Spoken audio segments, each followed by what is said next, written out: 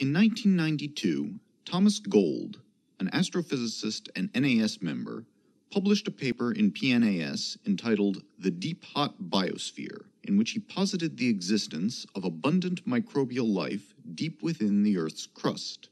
This paper inspired subsequent research in a wide variety of scientific fields, from geochemistry to microbiology, which has supported many of Gold's predictions.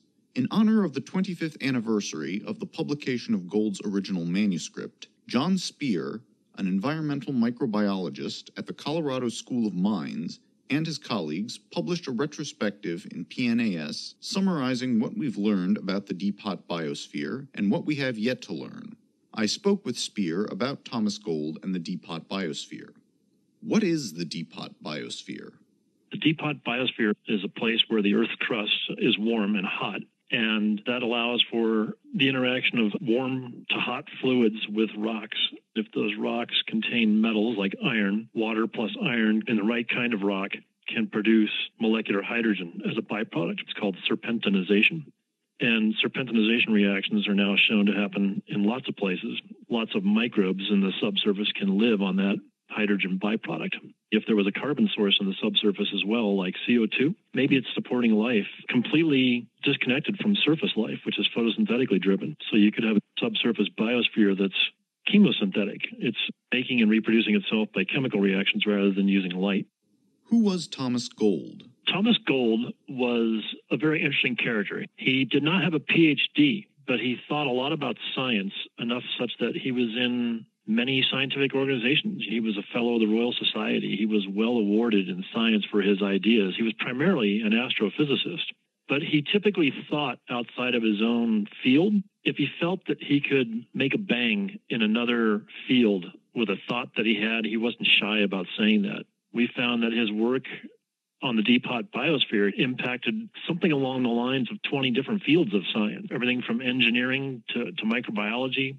What evidence do we have for the existence of the Deep Hot Biosphere? We now know that there are water-rock reactions happening in just about any subsurface environment. Are they productive reactions that produce things like molecular hydrogen? That happens in a subset of those environments. And we've now shown this in all kinds of places. It's been studied in South African gold mines, in a mine here in Colorado, in Canadian mines. It's kind of like the Earth as a pincushion, and we're planting pins into the cushion in the form of drill holes and mines that become accessible ports to better understand life to a depth. And that's where we're finding microbes today that have since followed up on his idea. Life has been found to a depth of at least 10 kilometers in the Earth's crust so far, and likely extends further down than that. What kinds of organisms inhabit the Deep Hot Biosphere?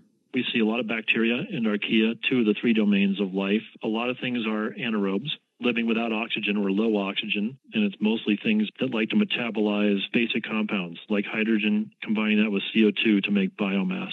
We see that in subsurface environments, there is a greater abundance of hydrogenase genes than there are in surface environments. And hydrogenase genes are the enzymes that are needed by cells to metabolize hydrogen. We didn't expect to see that kind of difference between a surface environment and a subsurface environment, but it was really an interesting finding. Are there any aspects of Gold's original hypothesis that are not consistent with what we now know? He posited this idea that oil came from reactions that are happening in the deep subsurface of the Earth, and we have this endless supply of oil by his thinking. That was a controversial aspect of his Deep Hot Biosphere paper 25 years ago that has now pretty much since been disproven. Why is the Deep Hot Biosphere relevant for so many scientific fields? If life is endemic in the subsurface environment, it could be that it is maintaining some sort of a subsurface function that we don't understand, which then has some effect on surface life. Maybe life started in the subsurface and crawled out its way towards the surface. Geologically, we think about ore deposits on Earth. One, for example, would be uranium.